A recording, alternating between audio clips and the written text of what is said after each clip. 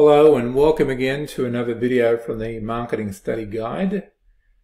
In this video I'm going to have a look at how we segment a market, and I'm talking about what tools and approaches and how do we actually split apart a market. My name's Jeff and I'm a long-term marketing lecturer and practitioner. Now, as you probably know, market segmentation is a step in the segmentation, targeting and positioning process. We start with an overall market. We split them into related groups of consumers, and then from this set of segments we then pick the best target market for our company. We then build a positioning and a marketing mix for that target market, and our end goal is to improve business and profitability performance. Depending on what textbook you have, you'll see that they use multiple approaches to segmentation bases. Each of these, like geographic, there's different ways of doing that, different ways of doing demographic. I have a video that covers all of these particular segmentation bases, and I list fors and against for using them. But how do we do this? How do we construct that? So what are the tools that we use? Okay, so this is what this video is about. Okay, there are four main approaches that we can use. Okay, so we can use what's called cluster analysis if we have suitable data. We can use a solution from a market research company or agency. We can use a segmentation tree where we split the data out, or we can use internal expertise. So I'm just going to work through each of those and how they work very simply from a top level. Okay, so the first one's cluster analysis, and as it says there, it's a statistical technique. And what it's good at is it's taking a lot of data. So if we've got data from a customer database or for a large-scale customer survey, okay, we might have asked them people about loyalty or awareness or how often they use their product, etc., sales promotion. This is from a template that I have for free that you can get by seeing the link down the bottom. But we have a lot of information about this by customer. And because we've got multiple variables, we can plug it into a statistical package that will actually able to group it for us statistically. Okay, so why would we use cluster analysis? Well, one, if we've got a lot of data that has a lot of variables, this is going to be the simplest approach. It'll construct for us hybrid-based segments. So it's going to use whatever variables are in there, or what variables are relevant in our opinion to segment. So we're going to use a combination of demographics and psychographics and behavior and benefits. I'm going to put it all together into a segmentation rather than looking at simple demographics or geographic location. That means we'll end up with most of the data being used rather than another segmentation base where we might look at just one or two variables. It actually measures it, so you can see from this output we know that's 25%, 25%, 30%, 20%. So we can see relative measures. It also, as we go through the analytical approach of the clustering methods, we're going to see which variables are interrelated. So it's actually going to give us a lot more insights as a result. So it's actually going to be a powerful tool, not just for segmenting, but also understanding the marketplace and understanding consumers. And hopefully that gives us an information edge over our competition. Now the downside, the reasons against, it's a timely process. It's not a matter of just pressing a button and there we have our segments. It's a trial and error. Okay, so there's different ways. You're thinking there are lots and lots of variables, lots of customers here, and there's lots of ways of segmenting a market. If we have a lot of data, the number of configurations of grouping people in a city or a country or even an age group, there are lots of ways of doing that. So it's going to take time. It's going to take a skilled person to do that, who's done it before. They also need to be good with data, but we also need to look from a marketing perspective.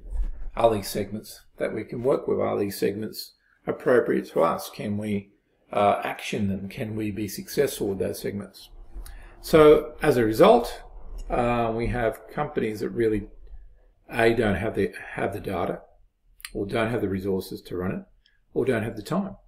And down the bottom here, there's probably not going to be a return on investment for a small firm to do this because of the time and costs involved. And of course, you need a specialist in the software. Okay, let's have a look at the off-the-shelf solution. Now, I've just picked one example here, and I picked this example because it's commonly used in marketing textbooks and consumer behavior books. It's called the Values and Lifestyle, and that's the company that currently runs with it. And as you can see, each of these diamonds are a group of people, a segment that has different views of life, put it that way. Okay, so you can see there, people who like to experience things, achieving things, people just trying to get by, striving, etc. And the beauty of these, they're multiple companies, not just this company. They have built these segments, and they've built them over years, and they're based on years of research studies, so they're quite robust and they're quite data driven.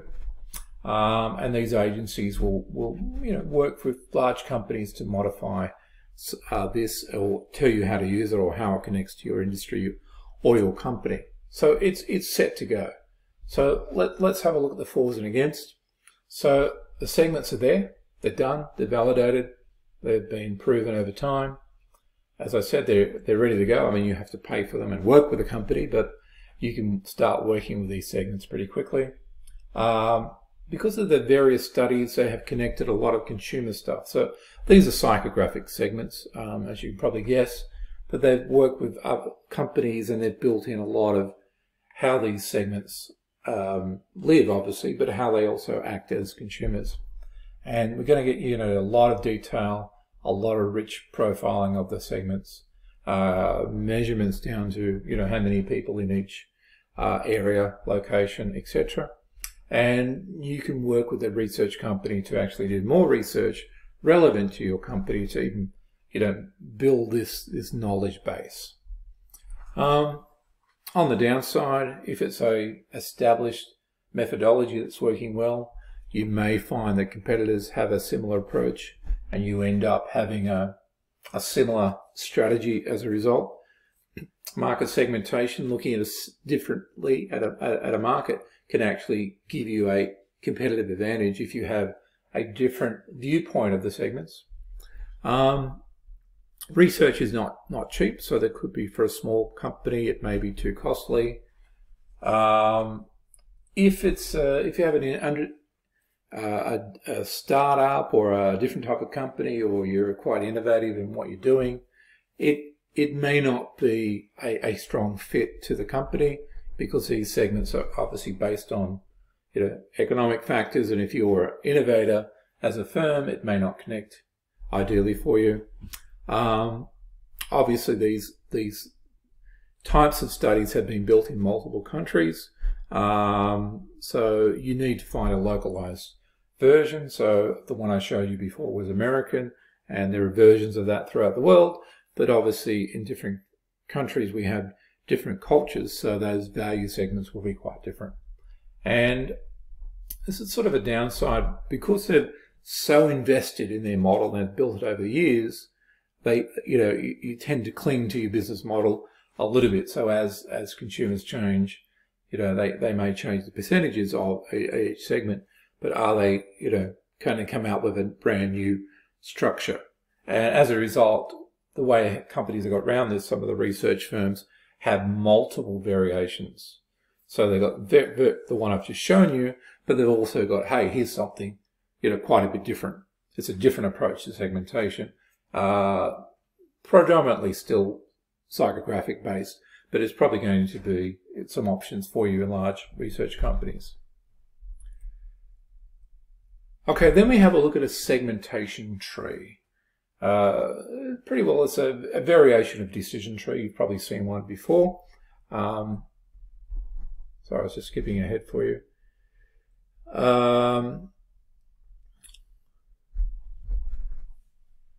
Then we have a segmentation tree to use. That's our third option. It's a variation of a decision tree. You've probably seen one before.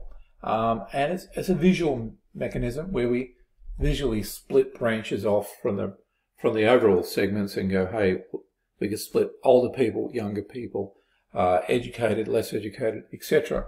And we progressively put together one segmentation base at a time, and we just split down and down, etc. And we create branches, which is why it's called a tree. Okay, so I'll bring in the tree there. So fast food, we've first split it into broad age groups, kids, teens, young adults, older adults. So that's our main branches. And then we go out to people who eat frequently, who rarely go out frequently. So I'm layering a behavioral aspect, so a demographic aspect, a behavioral aspect, and I've got the numbers there as segment 1, 2, 3, 4, 5, 6. So that's all it is. I don't have to use demographics. You can use whatever you like, and you could keep going. And you could create lots and lots of segments if you wanted to. It's probably not great practice, but you could do there. And the beauty of this is you can vary what bases you use. So you can actually construct lots of these trees and then have a look at which one works the best for you. So fors and against, reason to use. It's easy to use. I mean, we can all see what's happening here. It's very clear. We can use a hybrid base. So we've got demographics and we've got behaviors. We could throw in psychographics next, and we can have a combination of segmentation bases. And as I said, you can construct any number of trees and you can have lots of different outcomes. It's also a helpful tool to sort of be thinking about the marketplace and how things work. You can use this with and without data. Obviously with data, it's going to be a lot more substantial and robust, and I would recommend that. But you could do it hypothetically too, just to sort of start thinking about the market and potential segments and targeting.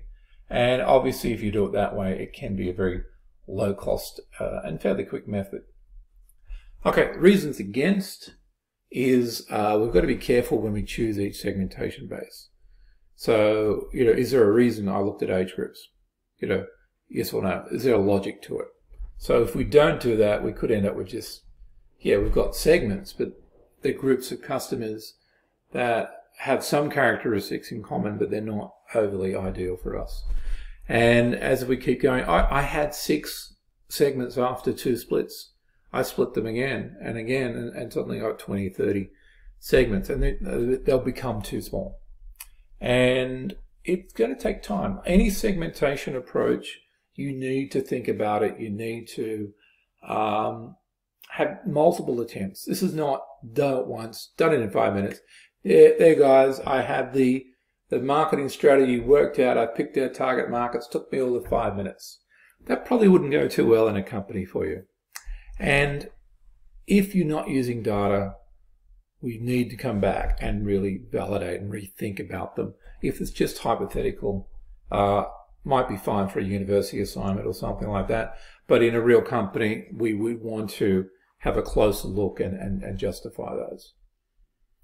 Okay, and the final thing is where we use internal expertise. So we've got all these people sitting around constructing segments there for you. And we've usually got a lot of experience in a company. So we've got people who, obviously the senior people, have been in the industry for a long time and made decisions and seen things happen and run out campaigns, etc.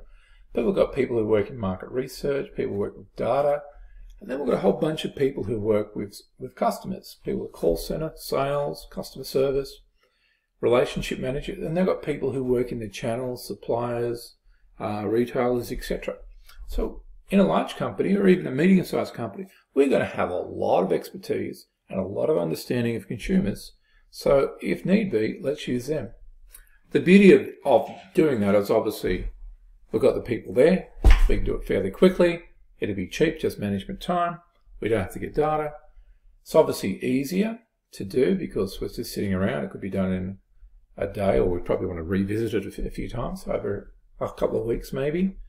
Ideal for small companies who do not have the ability to get the data or analyze the data or spend a lot of money.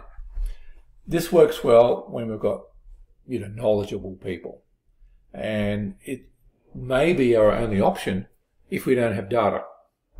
And I would suggest this is commonly used in small to medium sized companies, hopefully with a nice mix of people. That's Okay, one of the reasons not to use it. So we'll touch on that now. Reasons against, obviously we're not data-based. So we're running a risk there. So it's not as robust as the other methods we've been talking about. It's a little bit of experience and a little bit of guesswork. So our segments are, going to be, I think this segment's, people this age and this sort of lifestyle. It's not as precise. It may not give us the same understanding of the marketplace, and we may miss opportunities because we're basing it on current knowledge and prior knowledge. How well we do this depends on the expertise. Potentially, people might be thinking back about, prior encounters or things that happened a few years ago, or things that stand out. So it could possibly be outdated, and that may lead to just wrong segments or misinformed segments. And in some companies, depending on the culture, you might have senior people who go, I know better. I'm not going to have a call center person in here telling me about things, etc. And they're the people who are at the front line. In some companies, that's not a problem, and everybody will be involved, and you're going to use all their expertise. In some companies, unfortunately, there's still a hierarchical type approach, which is not ideal.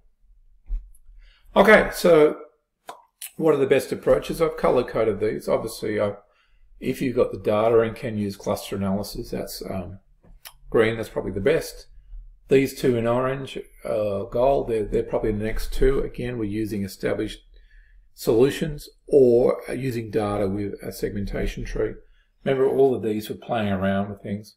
And as a last choice, we're relying on that. But as I said, small, medium companies, that's all they can do. Okay, so I've got lots more videos on segmentation, etc. There's a link underneath for a free template for cluster analysis, so you can try that. And good luck with your studies.